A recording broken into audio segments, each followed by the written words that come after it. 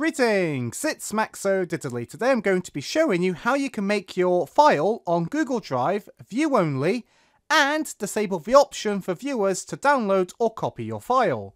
Let's get right into it. So firstly, you need to navigate to the file that you want to make view only and disable downloading.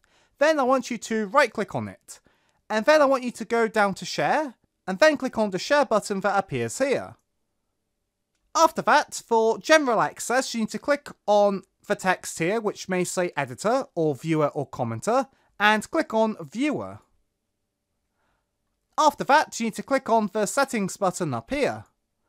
And you need to untick the box that says viewers and commenters can see the option to download, print and copy. Untick this box, then click on the back arrow and then click done. Congratulations! People can only view the file and not download it. So now I've logged into a different Google account to test this out. So the video is here, I'm going to open it up. Greetings!